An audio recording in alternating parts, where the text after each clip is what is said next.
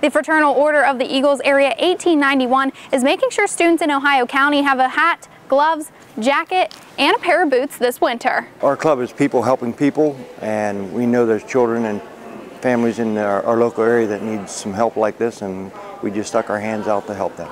The nonprofit organization, the Lklv Eagles Area 1891, hosts a charity steak fry every year to raise money for local charities in the Ohio Valley. And this year, $3,000 of the money raised is going to Coats for Kids. It gets me choked up at times because it's wonderful to see these kids go out there with clothes like this.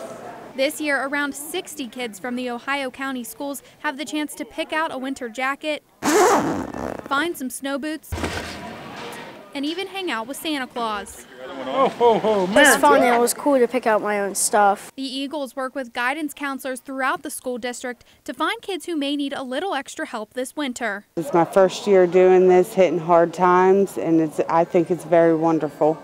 Not only are these kids leaving with a full bag of winter gear, but they're also taking with them new friends and memories made with the Lklv Eagles. Thank them very much for doing what they've put together today for the kids. I'd like to say thank you to everyone who made this possible, because some families just aren't able to afford stuff like this, and then it's really helpful to most families. This winter marks the third year the Lklv Eagles have been keeping kids warm. Reporting in Ohio County, Kristen Toole, News 9.